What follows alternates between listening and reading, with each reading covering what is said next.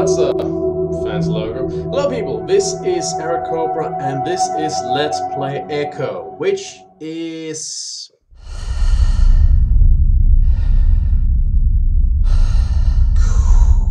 Could you zoom out a bit?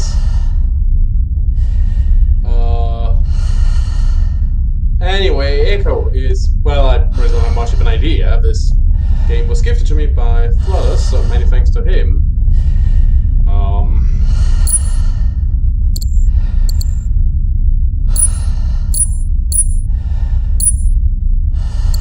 Okay.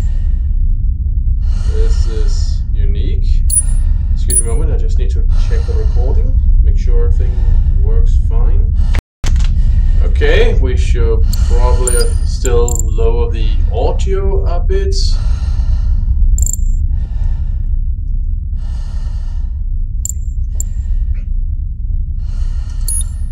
There we go.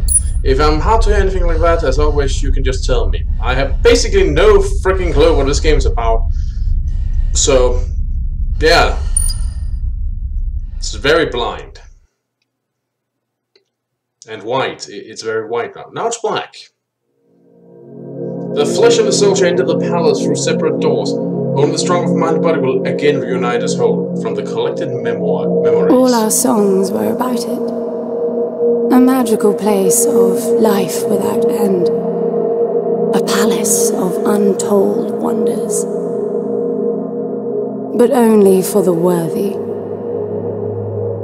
So our lives were desperately dedicated to qualify. Pinpoint perspective on the great reward. Only... I never wanted to go. Did someone drop us? Those words alone could mean death. Did someone So drop... when I ran, I knew it meant never stopping to catch my breath. Can I get some subtitles? I wanted to live. And so it was. Yet here I am. Great. The place I spent my whole life escaping.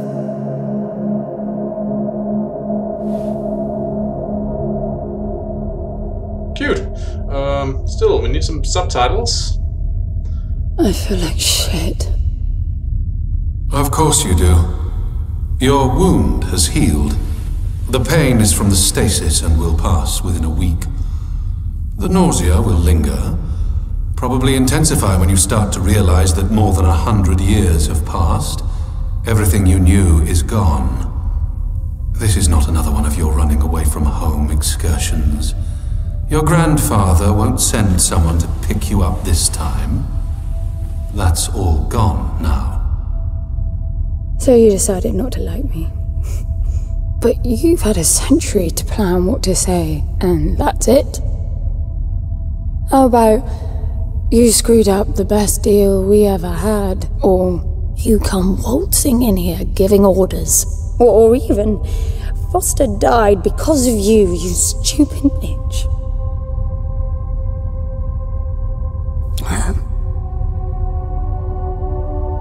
I don't like me much either. But I can fix this. I can bring him back. Okay! That sounds like an interesting proposition. Really need some subtitles.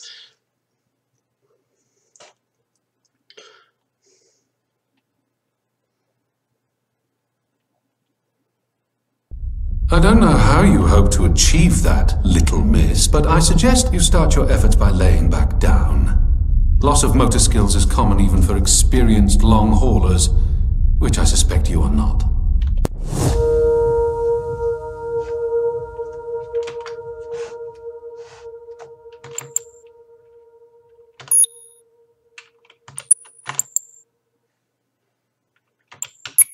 There we go. And no, so I don't even know on to first place.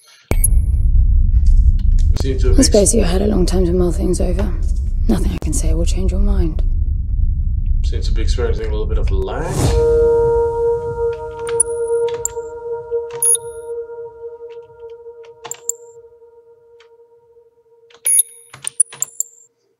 Let's see.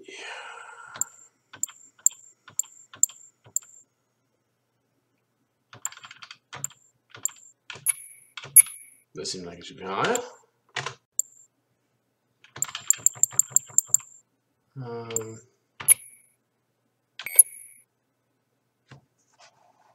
Yes, I'm okay with restarting. I don't know how you hope to achieve that, little miss, but I suggest you start your efforts by laying back down. Loss of motor skills is common even for experienced long haulers, which I suspect you are not. It's basically how long time to mull things over. Things a bit. Nothing I can say will change your mind. Seems a little bit blurry when I move around.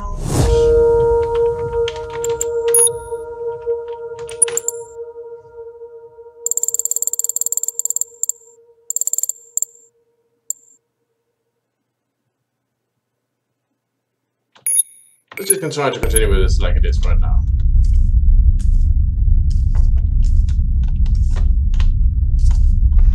Well, let's defy the voice in the sky and march around.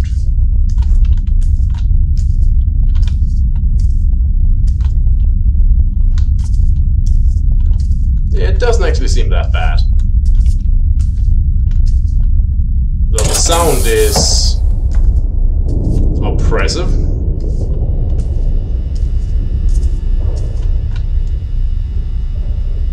Well, the spaceship is gunmetal grey, but at least the light fixtures are fairly well. So, it doesn't seem like we're walking straight into a horror situation. That would require a lot more flickering lights. He? Oh, you mean the cube? Yes, I had a very good look at that while you were asleep. I think you're in for a disappointment. Nothing suggests any sentience.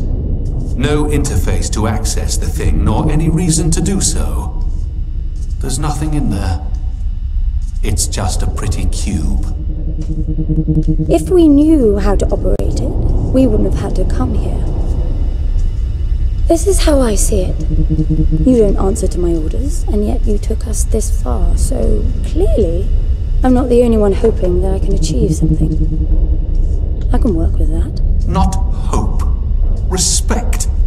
For Foster. God knows why, but he wanted me here. The stupid lighter proves it. I suspect staying wasn't even an option, considering how you stumbled on board covered in blood, demanding departure a week ahead of schedule. Yeah. Respect, Ben. That'll work too. I'm all questions over here.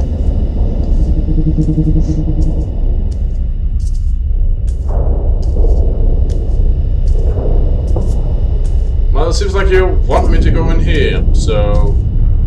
yeah, sure.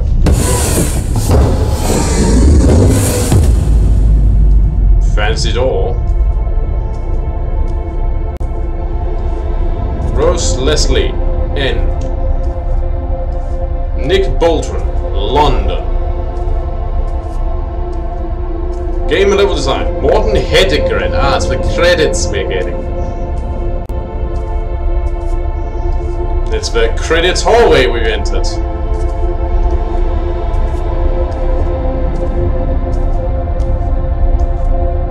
Søren Beck? Jock Hegström. Some of these names, sorry, wrong language, sounds very Scandinavian.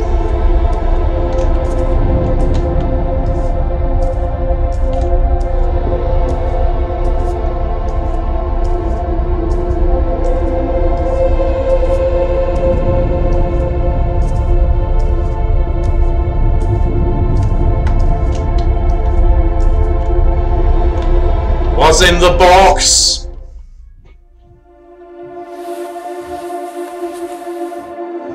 At least the view's nice. I need a suit.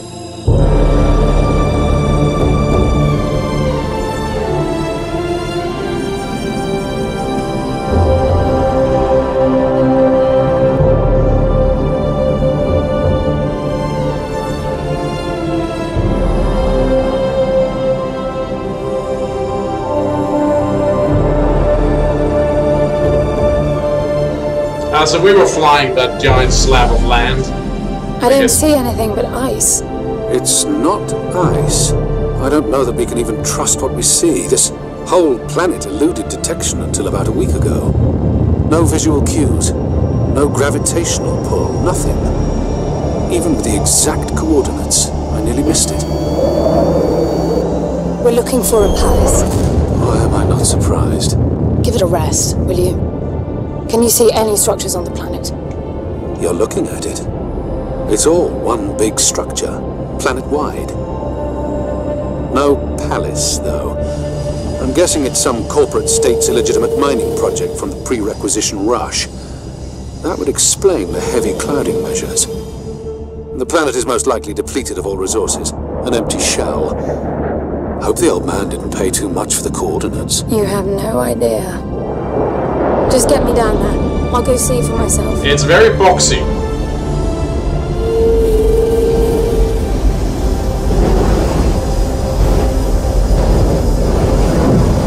This planet so far is rather cube-tastic.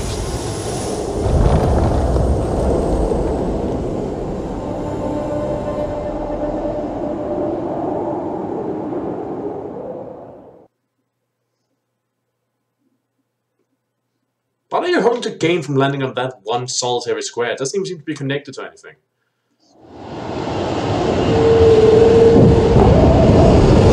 Maybe you might want to... Oh wait, now it's gone. You should get off the surface too. What a strange place. It's impressive, really.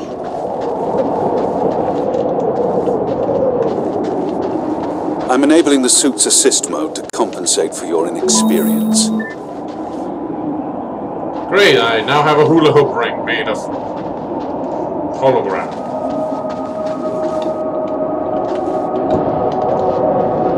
There's something here.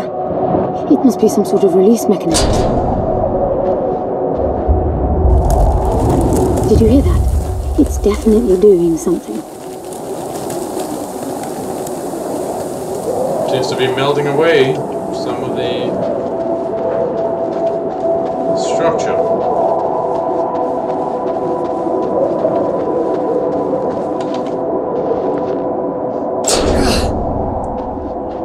Ah, there's one on each of the four sides then. Okay, well, let's just randomly mess with this and see what happens. Look, there's an opening down there. It's too far to jump though. The suit will soften your landing if charged sufficiently. And if not? It will stop you from leaping.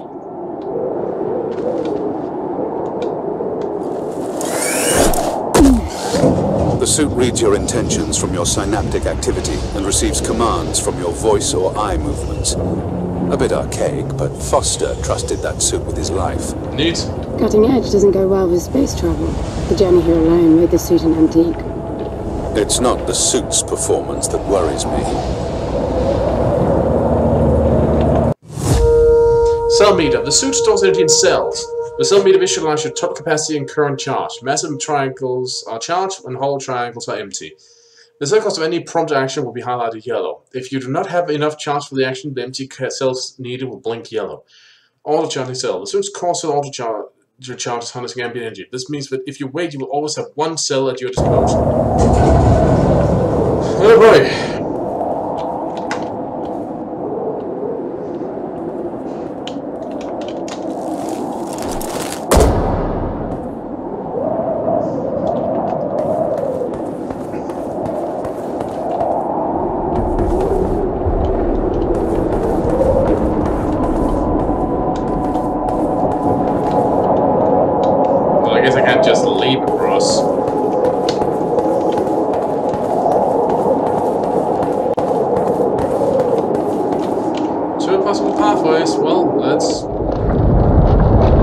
Falling apart. It all looks strangely warped. I wonder how long it's been here. A composite like that should last forever, but it all looks ready to crumble. It must be ancient. Yes, well, let's hope it doesn't crumble on us.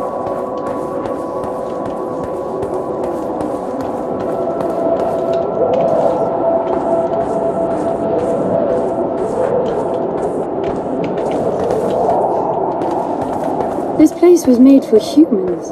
It's not just a machine mind. Most digs have a basic infrastructure if human presence should be needed. Probably also rudimentary living quarters. Doesn't mean anyone was ever here, though. Gramps believed the place to be untouched by humans.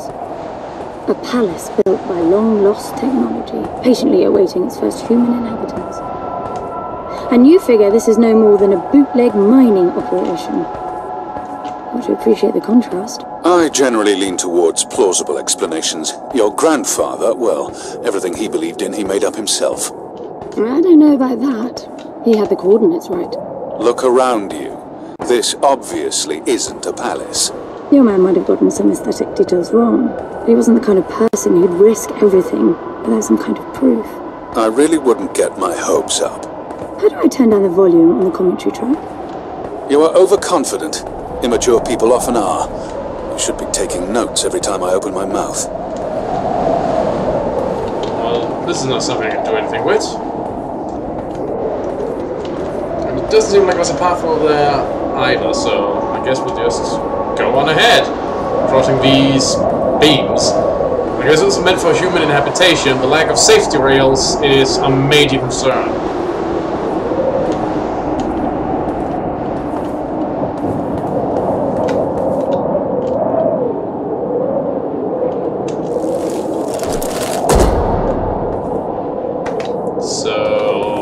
How exactly are you planning for us to get back up again once we're done wandering around these snow-filled vistas?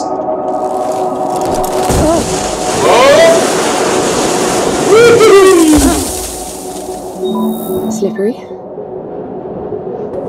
Don't say! What exactly are these structures then? Have you seen others like them since you're such an expert? I've had my fair share of hauls based on wild speculation. It doesn't matter if it comes from desperate need or delusions of grandeur. There's never anything there but bitter disappointment. Didn't answer the question. Was this with Foster? Before Foster. I got the feeling you two have been together for ages. I've been crisscrossing the spur for 1,000 years. Foster was with me for a century and a half.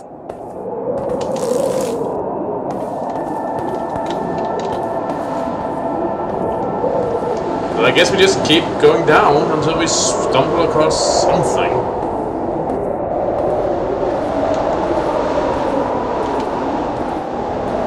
Ah, stairs! With proper railing and such. Must be the area that's actually meant to be crisscrossed, unlike this support structure. But again, there's railings here. It does make you wonder if there was a point to it all.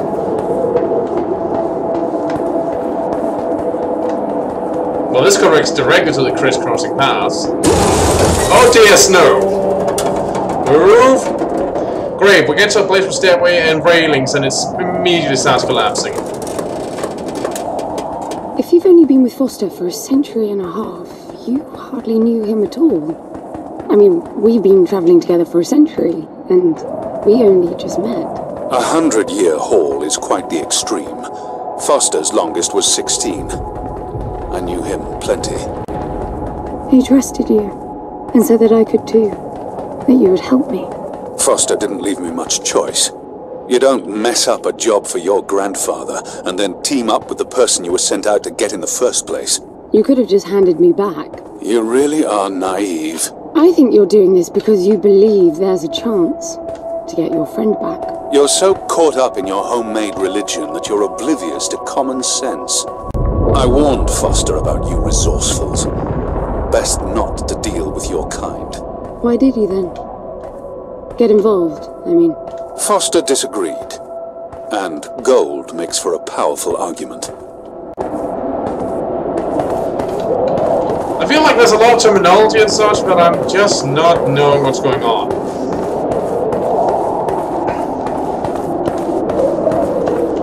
What a weird jumble of parts. Is it like all built together? Is it meant to look like this? What am I looking at?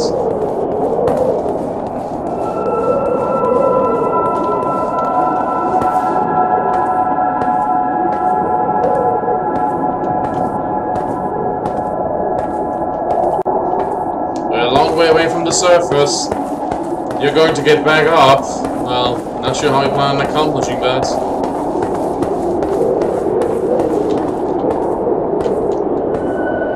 There must be a way inside down there. That looks like some kind of landing bay. It looks like nothing of the sort. You know, you're nothing like I expected from a friend of Foster's.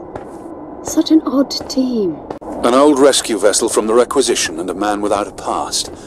None of our marks knew what hit them. And then we were gone. The stuff we pulled off. You wouldn't believe it. I believe it. I was one of your jobs. A thieving rich kid with a gambling problem hardly qualifies. I got the brief. Not much of an extraction, really. No one giving a shit about you where you dug down. Only challenge Foster could see was that your grandfather wanted you to willingly hand back whatever it was you stole from him. You're wrong about everything. Even Foster. I seriously doubt that I am. He was good, Foster. Always had his eye on the ball. You may think you knew him, that he felt sorry for you, but he would never let that happen. I don't know what went wrong that night, why Foster died, but I'm sure you don't understand much of it either. Sorry, I didn't mean to threaten your romance.